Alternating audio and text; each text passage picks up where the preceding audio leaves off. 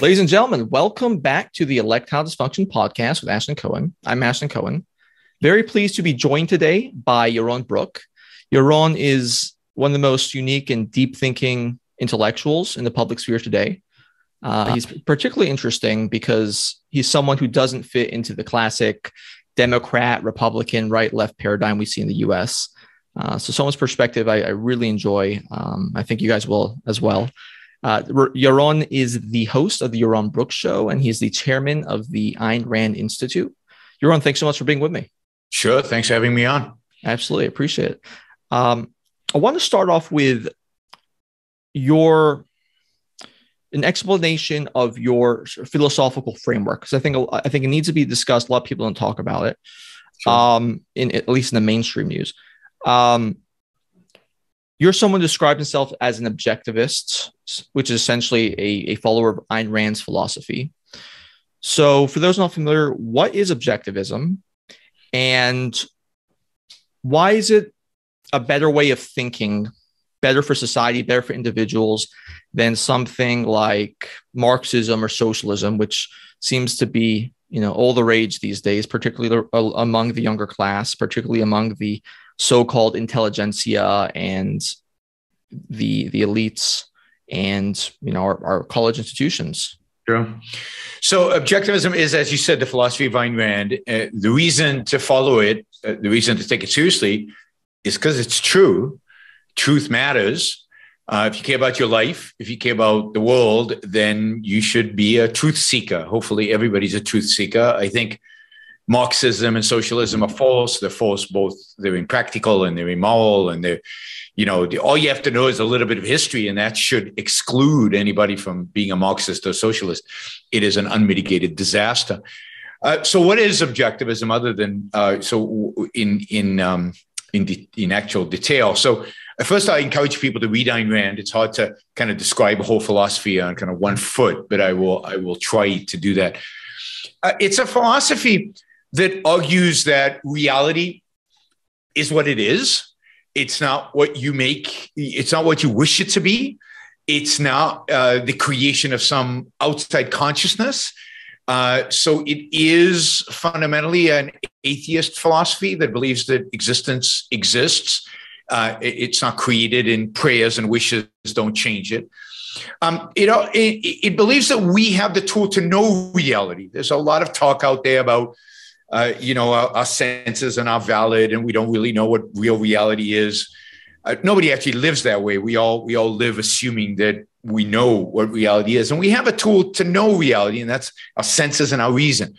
Our reason, it connects us with the actual world, with actual reality. We are aware of the world out there. And again, we don't learn about reality from our emotions. Emotions are not tools of cognition. They're beautiful things. It's great to have strong emotions, but that's not how you learn about the world. It's not how you should make decisions about the world. And we don't learn about the world. We don't discover truth through revelation. It's not some mystical ability. You don't need to take LSD to discover the truth. You don't need to. I don't know. Some people claim you don't. You don't need some connection to some mystical power to discover the truth. The truth is available to all of us, and it's available to all of us through the use of our reason. And then the only entity that actually reasons, that actually discovers truth, that is actually connected to reality, is the individual. There's no collective consciousness any more than there's a collective stomach. You can't eat for me.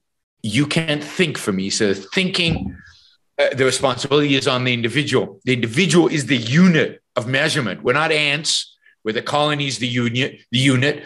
We are human beings, where the individual does his own and can do his own thinking. And as a consequence of that, the individual's life is what matters from moral perspective. The purpose of morality is to guide you towards life. We're not programmed to know what's good and what's bad. Good and bad have to be discovered. Good is that which leads to life. Bad is that which destroys life.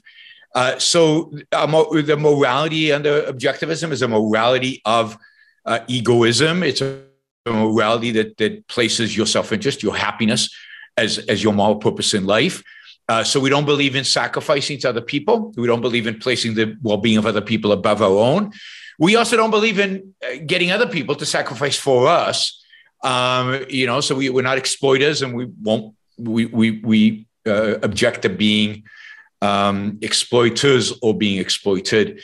And of course, the only political system that recognizes the validity of the individual and leaves him free to pursue his own happiness is the political, economic, social system of capitalism.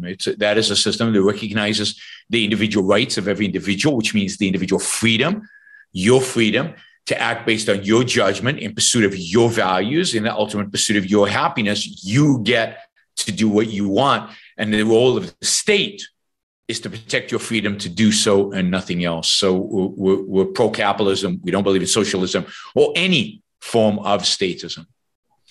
So the classic rejoinder to that, and that we hear in, the law of the major institutions today, including in academia, is, well, that sounds all well and good, but capitalism leaves people behind. It's mean. It's not. Socialism brings everyone up. It helps the people who fall through the cracks.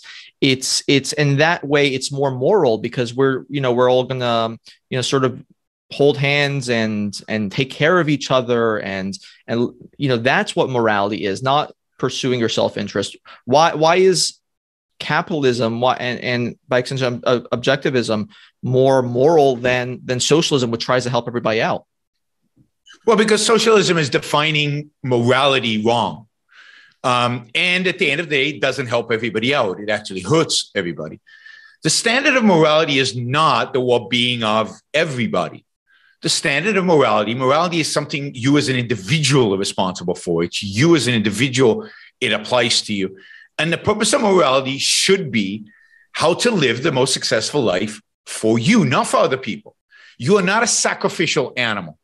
Why should I live for the poor? I mean, you could argue, and I won't, because I do care about the poor. But you could argue, why should I care about the poor? For what purpose? My life is mine. Now, I could argue that, I want people to be successful, because as they're successful, my life gets better. And I do argue that. But I don't care about the poor qua the poor. I care about them because they're human beings, and their well-being enhances my well-being and living in a world. And I see value in human life.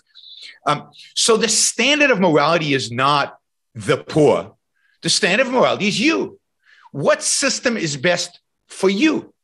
Now, it turns out that even if you're poor, the best system is capitalism. The fact is that capitalism is the only system in all of human history to bring people out of poverty. Socialism never did that. Socialism is very good at taking the wealth that capitalists have created and redistributing it, but they don't create anything. They've never brought anybody out of poverty. Every country in the world that has brought people out of poverty has done it because they've implemented a little bit of capitalism. Not a lot, but a little bit. All it takes is a little bit. And that's true across the board. Socialism suppresses economic growth. Socialism destroys economic growth. Indeed, what happens under socialism, almost everywhere, is that whatever has been created through a little bit of capitalism is completely destroyed, and countries become more poor. And more people are poor as a consequence of socialism, not less. So I would argue that the moral standard is the wrong standard. But even by their own standard, socialism is a disaster. Well, you say socialism hasn't created any wealth, but what about all the great cars and innovations that came out of the Soviet Union? Is that? Yeah, I mean, some of you, millennials, Gen Xers should go find a museum where they have one of those cars, and you can never want to step foot in one of those. These are death traps if they were put on a highway. Luckily, in the Soviet Union, they didn't have real highways, so they could drive at the slow speed, and if the car fell apart, nothing would happen. No, they produced nothing. They created nothing. The areas in which they seemingly progressed were areas where they stole technology from the West. There was no innovation in the Soviet Union. There was no progress. And indeed, for the average person in the Soviet Union, it was nothing but stagnation, poverty, and misery. And that's why, by the way, the Soviet Union did not allow its citizens to travel. You couldn't leave the Soviet Union because they realized that if they allowed people to travel, they would never come back. This is why in Berlin they built a wall to prevent East Germans, communist Germans, from escaping to the West. Not the other way around. I know. If you listen to Marxist enough and you believe that the Marxist paradise, you think that people are escaping capitalism to go and join the socialist East Germany. No, the wall was there to prevent people from fleeing the misery, the poverty, the pathetic life that they had under communism. So, history just reinforces basically my argument that communism has produced nothing other than misery and death. Don't forget that and empty store shelves is probably responsible. Yeah, I mean, but more importantly, they're responsible for anywhere between, depending on the historian you read, anywhere between 30 to 100 million people dead, and that doesn't include Mao Zedong, who's got another 40 to 80 million people's lives on his bloody hands. Communism is the most murderous regime in all of human history. So I have no idea how it is popular among young people, why it's attractive to young people, given the basic history, other than to tell you that your professors, your teachers are lying to you. They're not telling you the truth. And there were a lot of people on a lot of Marxists on YouTube telling you lies. So you got to open your eyes. You got to read real history. You got to figure out what really happened in these places and generalize from it to the fact that nowhere has socialism ever succeeded. If the measure of success is human prosperity, it's human flourishing. Right. And that's a pretty unbelievable stat, because even, I think we've all met people in their lives who have made stupid decisions or bad decisions. And, once in a while they'll work out. I mean, socialism literally has a 0% success rate. I mean, it's been tried. There was one point in, I think, the 1960s, 1970s, where the majority of the world was under communism, socialism. Yes. And yes, so absolutely. And people talk about the wars that supposedly West has created. I mean, the communists believed in internationalizations. They brought war to everywhere they touched. They try to occupy as much land as possible. They try to internationalize it. You still have communists today who argue that the only way for communism to succeed is if every single human being on planet Earth is enslaved by it. Mm-hmm. And don't mistake it, being under communism is the equivalent of slavery. Everybody is enslaved to the totalitarian leaders. So yes, in the 60s and 70s, a majority of the world was under communism, significant majority of the world. Places like India weren't communist, but they were socialists. It's only when India abandoned socialism did it start creating some wealth and people start rising out of socialism. And of course, China, we know the story of China. It's only once Mao Zedong is dead, thank God.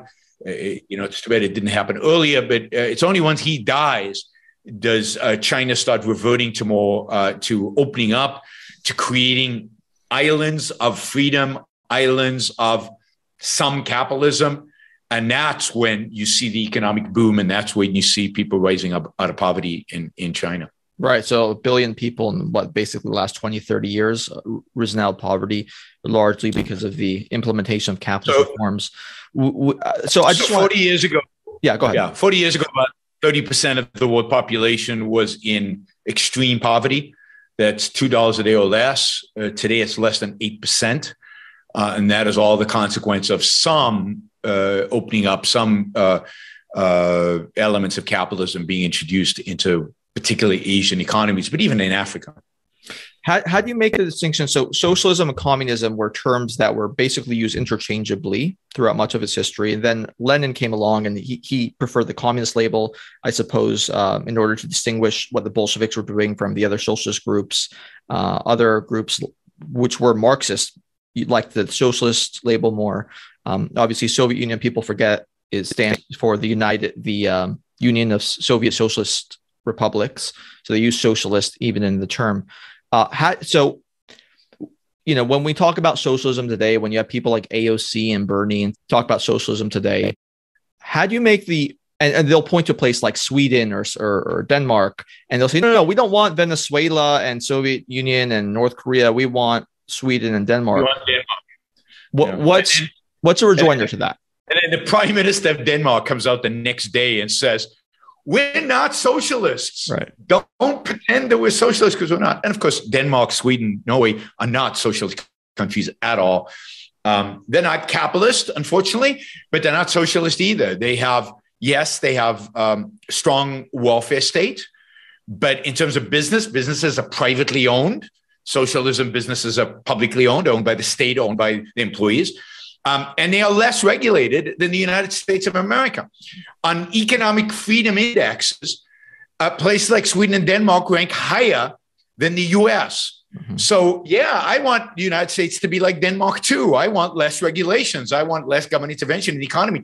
I want a balanced budget. I want the government to spend less money, which they do in Sweden and Denmark as a percent of GDP. So, and Norway has no debts, right? Well, Norway is cheating because Norway, of course, has oil. So right. Norway has massive surpluses because of the oil. But Sweden and Denmark have very little debt. These are relatively healthy economies. They tax highly, but then they leave people alone. They leave them alone socially, but they also leave them alone economically. So these are free countries. They're not capitalist, but they're not socialist either. So Bernie needs an education. And he knows better. He knows what he really wants is not Denmark. He knows what he really wants is Venezuela, but he won't actually admit it. So what is socialism? Socialism is where the state owns the means of production. Now, sometimes it owns it directly. Other times it creates a scenario where unions or employees own the means of production, but the state protects them. Protects their ownership of the means of production. So private ownership is basically banned. So socialism is that state in which private ownership of the means of production, private ownership generally, is discouraged. Communism is taking that to its logical extreme.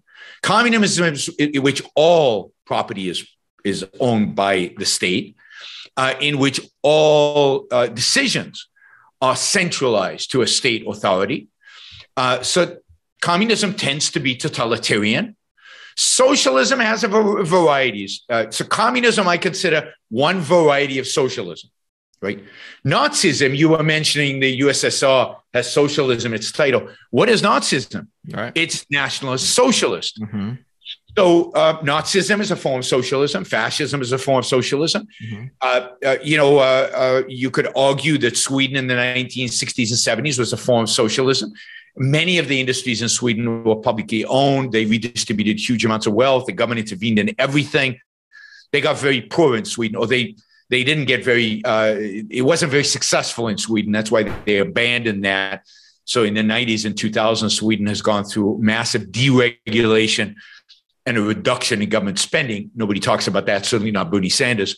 But the experiment even Sweden had with a little bit of with more socialism failed. Mm-hmm. They almost went bankrupt in 1994 as a consequence of government spending.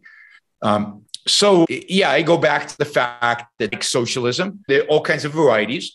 Now popular is democratic socialism. Socialism can be democratic for a while, but socialism almost always leads to more authoritarianism or the abandonment of socialism. There's no socialist, a democratic equilibrium. They always tilt in one direction or the other. You bring up a couple interesting points that are never talked about. So fascism is a sort of derivative of socialism as well. Mussolini, who basically created fascism, was himself a socialist, a writer of a socialist magazine. Yeah, and he believed that the socialists were incompetent and couldn't achieve their goals. And he basically created his own political party and created the term fascism, mm-hmm. Because as a more practical form of socialism, as a socialism that could be achieved. And the way he did that is he fused socialism with statism, with nationalism. He fused statism with nationalism to create fascism. So fascism is just socialism plus nationalism. And in fascism, what the state does is it doesn't take It doesn't take control of businesses. It doesn't try to own the businesses, but what it does is it controls them. So it doesn't own the means of production, but it 100% controls the means of production. It basically tells business owners what they can and cannot do. And you could argue that the United States today is in some sense a mixture of fascism and socialism. So it's much more fascist than socialist. So what you have today is massive regulations in the United States, massive dictates on businesses, what they can and cannot do, who they can and cannot hire, how much they can or not charge, what they can and cannot produce. And in that sense, the U.S. government is much more fascist than socialist. The U.S. does not own the means of production for the most part, but it does control them. You think Antifa realizes that, because they claim to be anti-fascist? You think they know what fascism means? They don't know what fascism is, and of course they're fascists, right? Or they're socialist, which is the same. I mean, there's this notion that somehow socialism is good and fascism is bad. Mm-hmm. Fascism is bad, but so is socialism. Mm-hmm. There is no difference between a Nazi and a communist.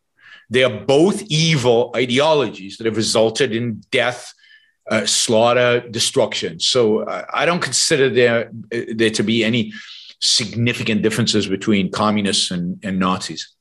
I agree. I think what's worth noting also in passing, because this is never really discussed either, is after Hitler bailed Mussolini out when he was almost overthrown the first time, he then set up the Socialist Italian Republic, essentially, was what they called it. So it looks like he never really gave up on those socialist sympathies, and this is the creator of fascism. People love to forget. I mean, people like Marxists will often blame World War II on capitalism, right? But people forget that World War II started with an alliance between Hitler and Stalin to divide Poland, and World War II started with Hitler invading Poland from the west and Stalin invading Poland from the east. So to say that World War II was started by Hitler, in a sense, is wrong, because it was started by Hitler and Stalin. And the communists are just as responsible for World War II as Hitler is. Now, Hitler then turned against Stalin. Strategic mistake for him to open a second front like that before finishing up the British. But, the idea that communism is peaceful is one of the most bizarre ideas in all of human history. Absolutely. Convenient little facts left out. With objectivist philosophy or your view, are taxes ever acceptable? No, because coercion is never acceptable. So force is never acceptable. For me to come to you and force you to do something, put a gun against your head or drag you off to jail if you don't comply with what I tell you, is unacceptable. The only reason to use force is in self-defense. The only reason for the government to use force is to prevent you from violating somebody else's rights, to prevent you from using force, or to retaliate against you once you have already used force. Taxes, to the extent that the government needs revenue, and in my world, ideal world, the government would be a lot smaller, probably 90% smaller than it is today. So it wouldn't need that much revenue, but the extent to which it needs revenue, it would have to find ways to generate that revenue that are not coercive, that do not involve force, that are not mandatory. So there would have to be some kind of fee for services or some kind of voluntary taxation. Interesting. I want to turn to we talked about Marxism. We have, obviously, as you're familiar, we have this sort of new philosophy, which is what we can call maybe Wokeism, CRT, the intersectionality movement. Do you see, how did this sort of come about? It's obviously taken over major industries. It's all the time in the media and the press. It's ubiquitous among college campuses, this kind of racialist ideology.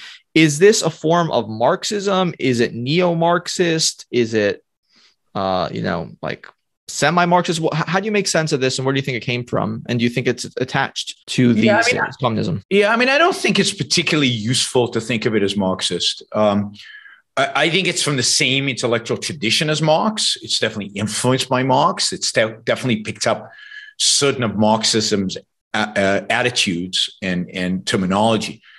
But look, Marxism, has failed. It failed intellectually. It failed it failed philosophically.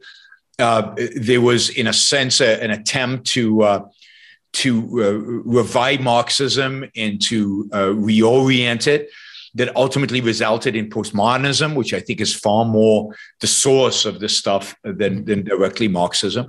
Marx was very, very concerned about economic classes. He was very, very concerned about creating this utopia that had everything to do with the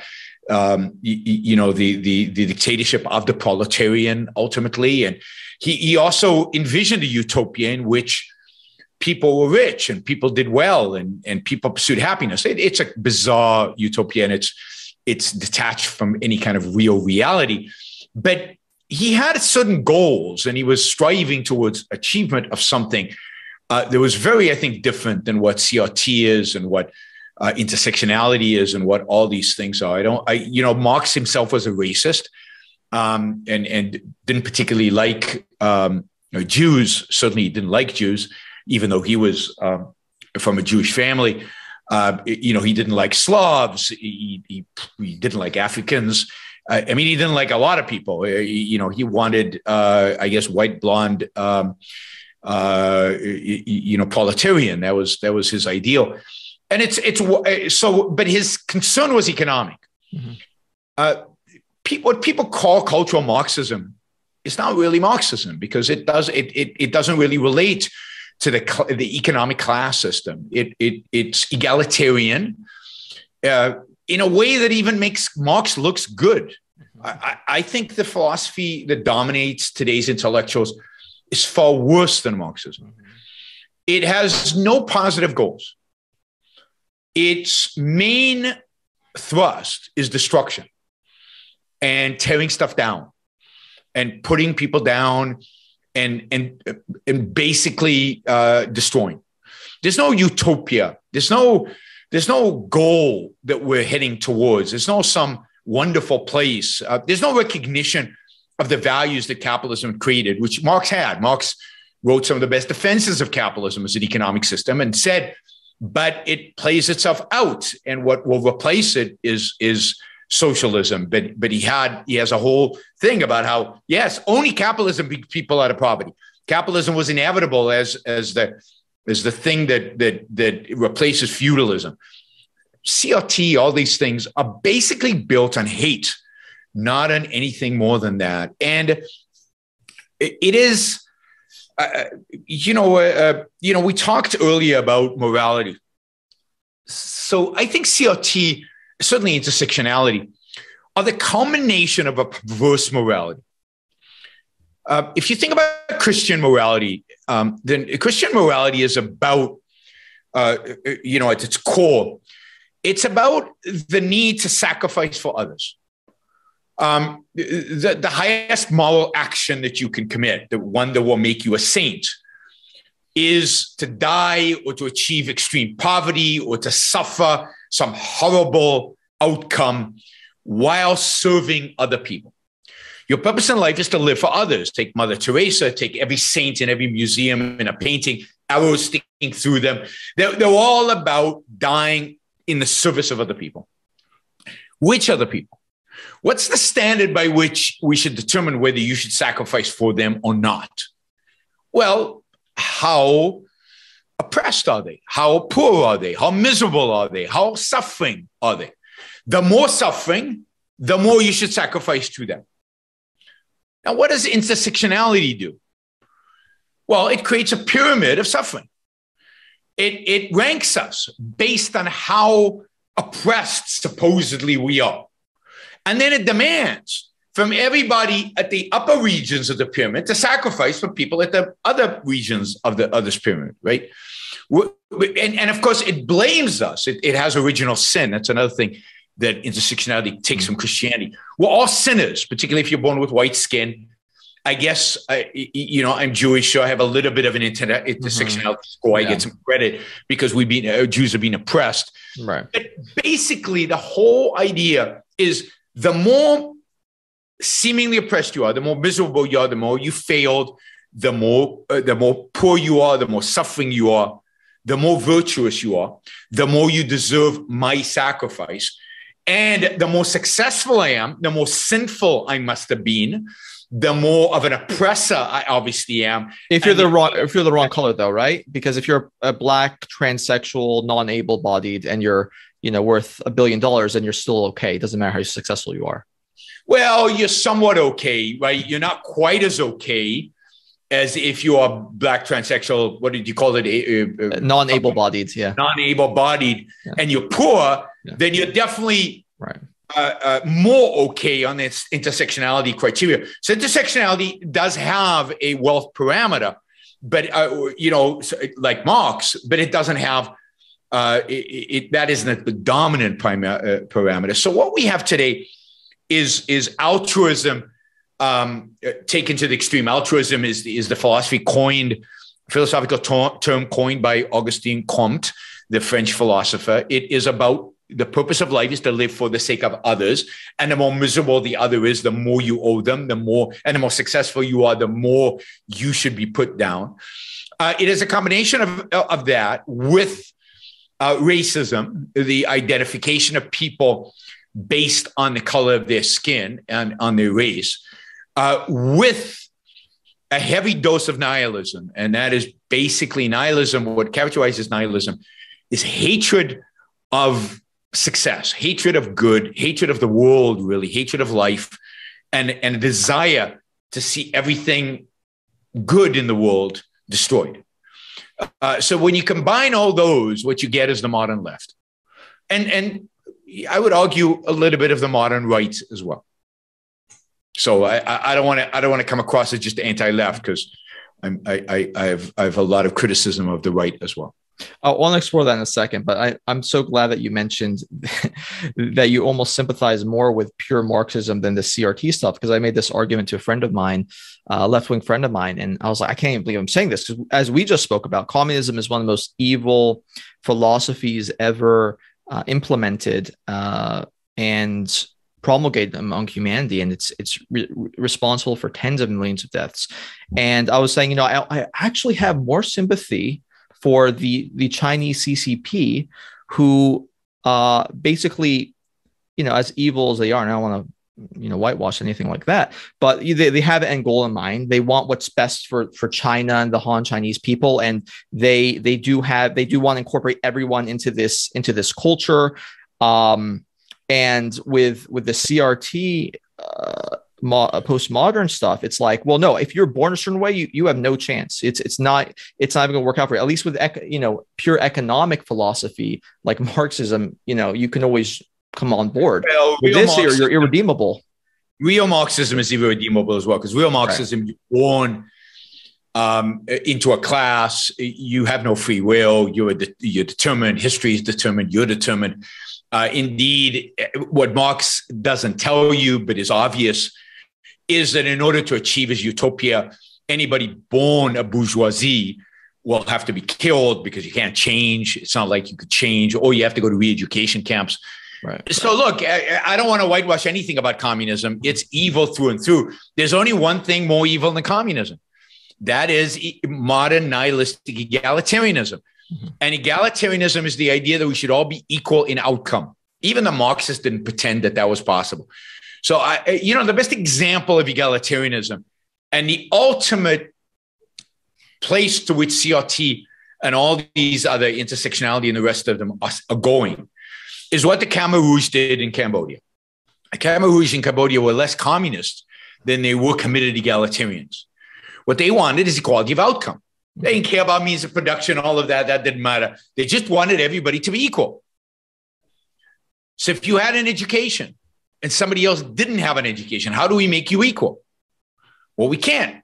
So we kill everybody who has an education.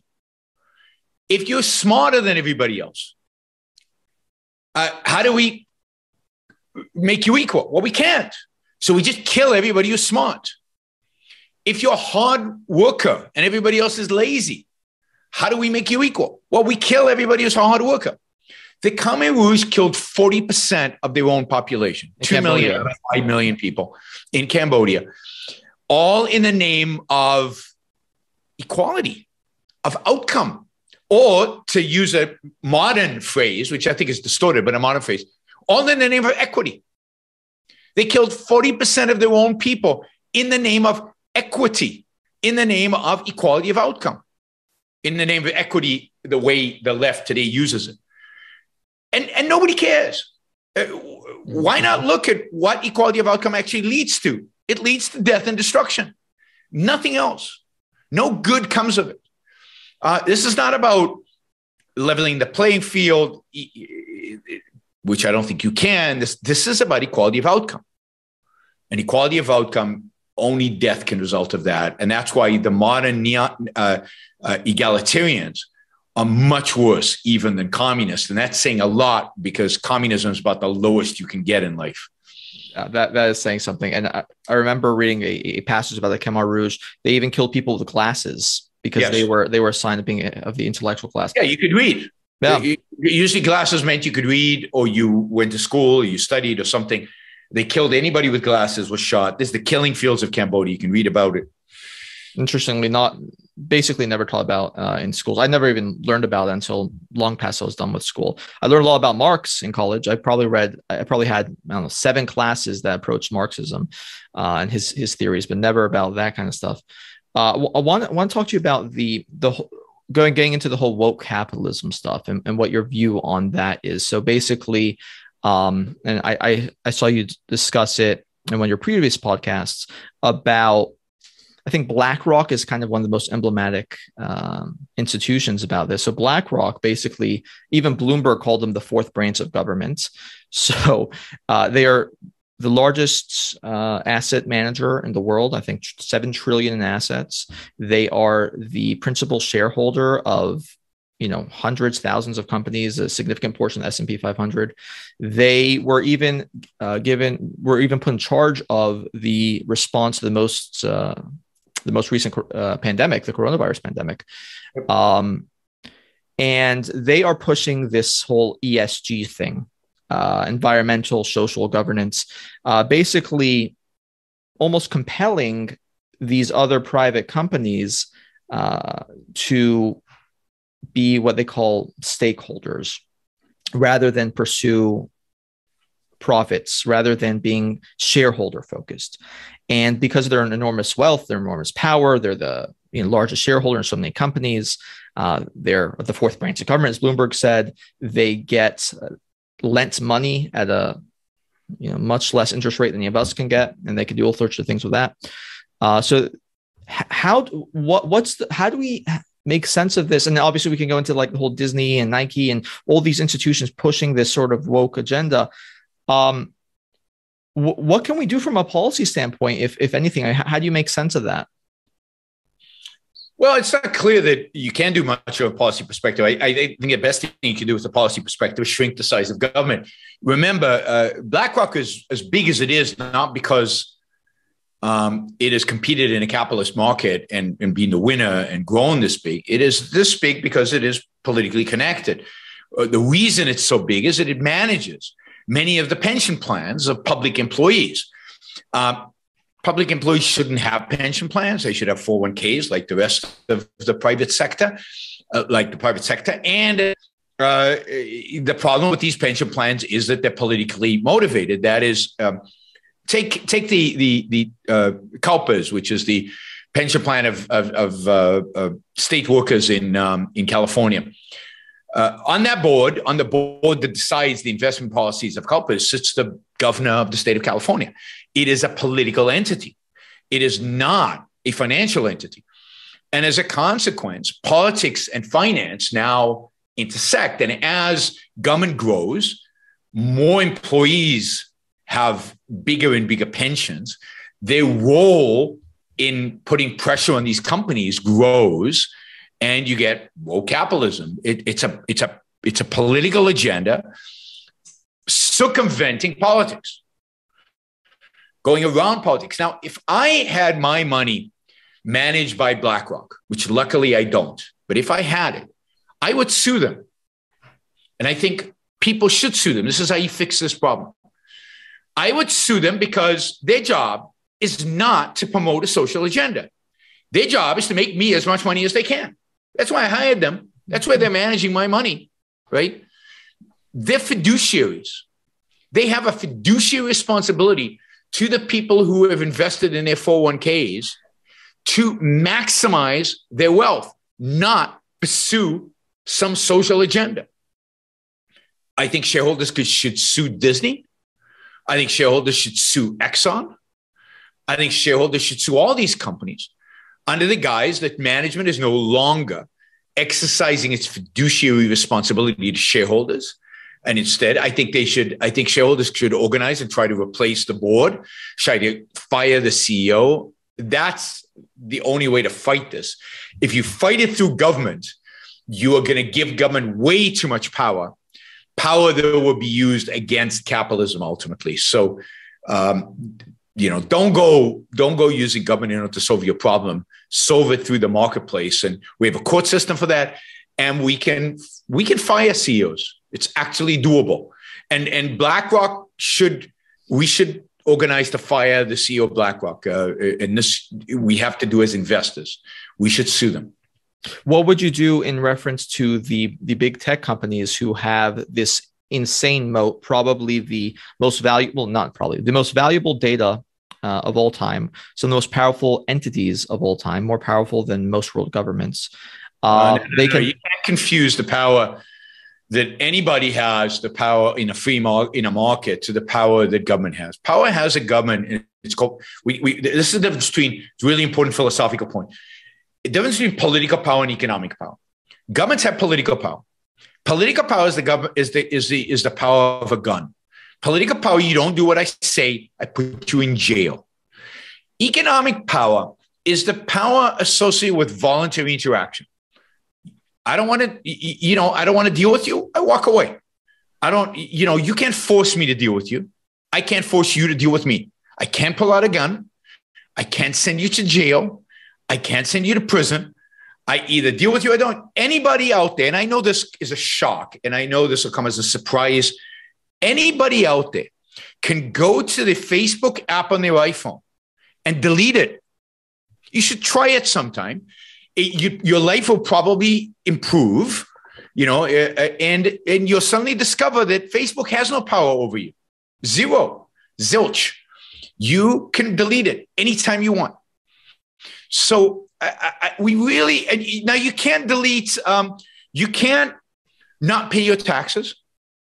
Somebody will show up and drag you off to jail. You can't not abide by the laws as the government has passed them. No matter what the law is, you'll get a fine. If you don't pay the fine, you'll get dragged to jail. But you can decide to disassociate yourself with Facebook.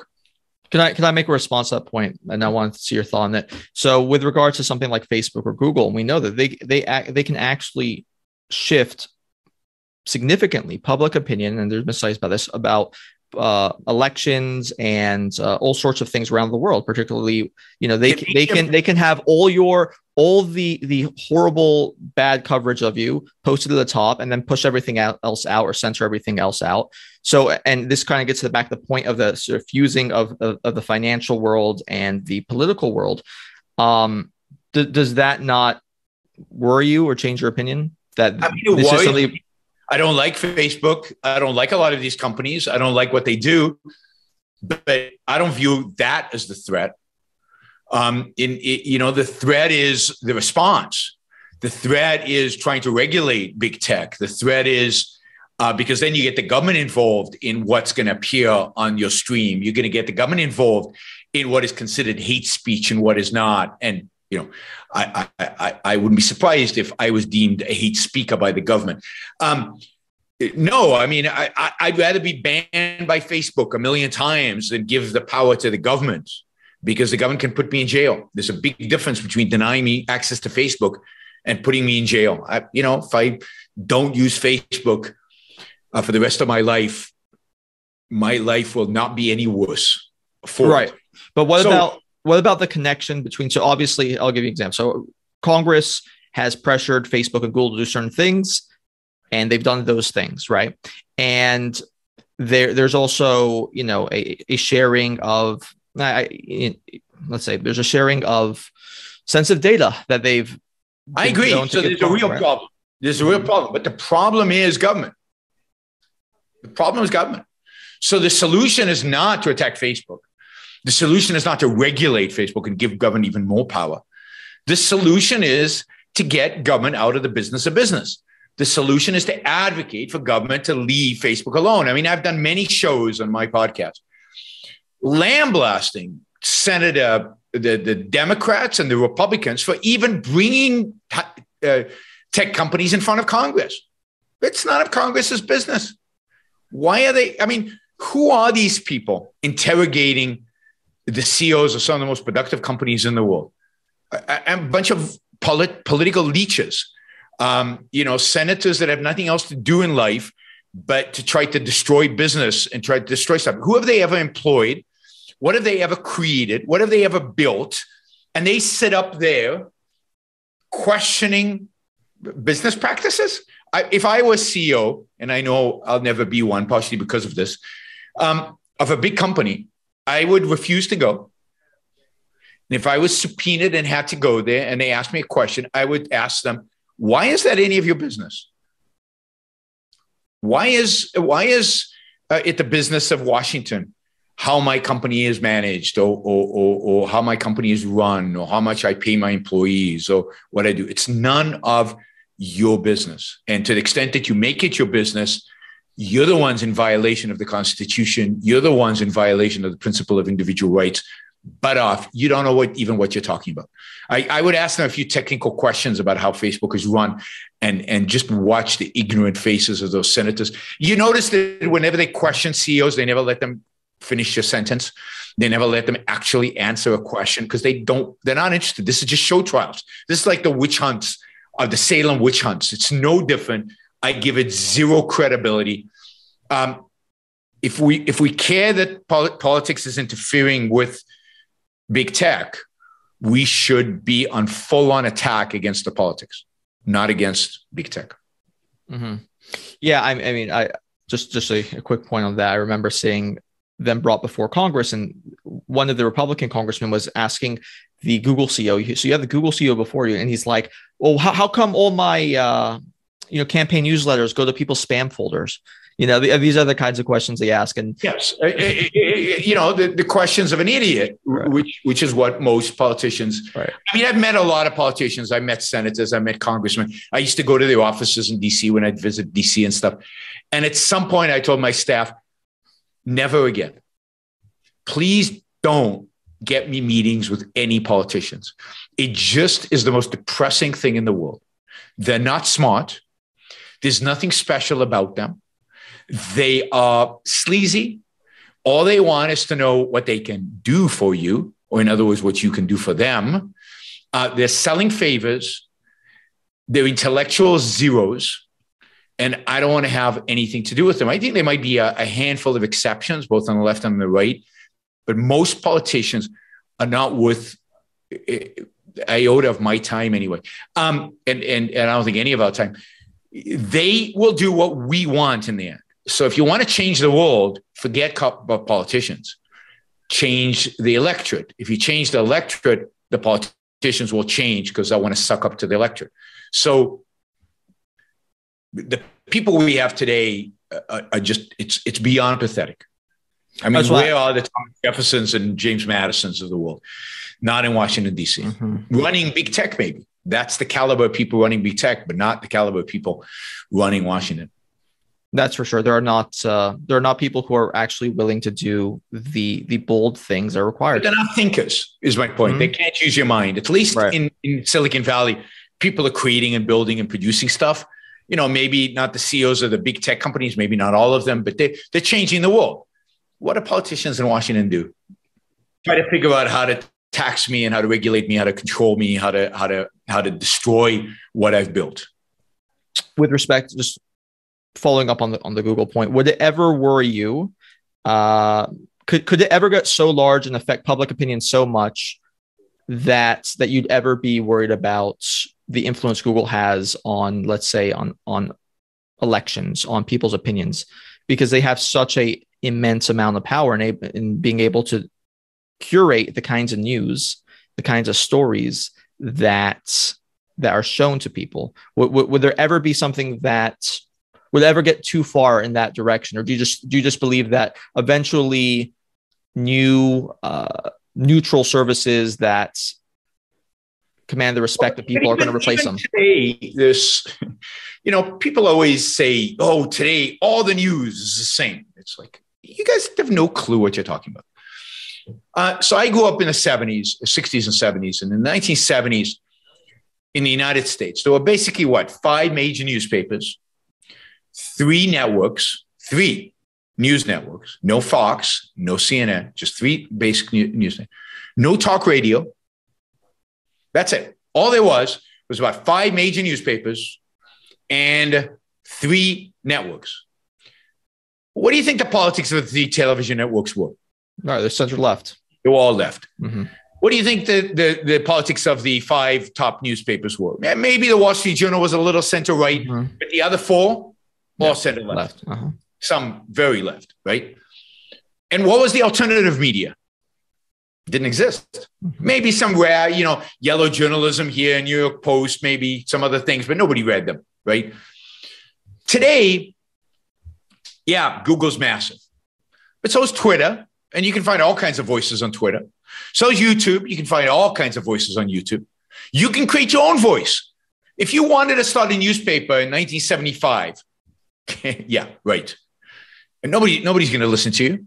If you wanted to get your voice published, you'd have to get an op-ed into the New York Times. Yeah, good luck with that, right? Today, you want to, you can start a Substack. I subscribe to like 20 different Substacks of different voices with different views.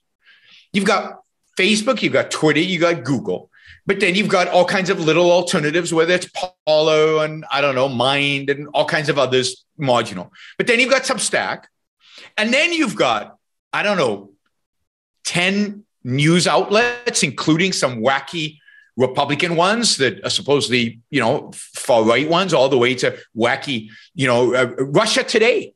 You've got the Russians broadcasting into the United States, right? And everything in between, CNN, Fox, everything in between. You've got 3 main newspapers, but then you've got all these other alternative platforms online. There's more sources of information available to people today than ever before. And the fact is that if you don't want to use Google, you can use other servers. You can even use ones that are completely anonymous, like what is it, DuckDuckGo or something like that? I don't know, something like that. I started using that more often because I've noticed. I mean, I'll search for exact bylines of articles, exact titles of articles, and they won't show up if it doesn't fit a certain political agenda on Google anymore. And this is a thing last couple of years. It was not like this before. Now you go on DuckDuckGo, you type in the same thing, and it pops up immediately. Yeah, and you can use Bing, and you can use other things. So what worries me is what we talked about earlier. What worries me is the connection between politics and these companies. It's the pressure that politicians put on them. It's government getting more involved with big tech. Imagine a regulator that decides what bad speech is, what hate speech is. That's what scares me. The more government gets involved, if it was just a marketplace, we have more alternatives than ever in terms of the voices we can listen to. And I mean, you couldn't have done a, what do you call the conspiracy theory out there? The Trump supporters conspiracy theory. The January 6th thing. Yeah, QAnon. The QAnon. Yeah. You couldn't have done QAnon 30 years ago. Mm-hmm. Now, because of the internet, you can do it. In spite of the fact that Google controls everything, you can still do QAnon. So, let's not pretend. We always have a tendency to think it's never been worse than today. And when it comes to communication, it's never been better than today. What's one thing or the thing that you're most hopeful about going forward, particularly in the United States, but could be in the global scale as well going forward? What's something that gives you a lot of hope for the future? The internet does. And I know this is like counterintuitive to most people, but the internet today allows you to be able to express an opinion, have it leverage over gazillions of people.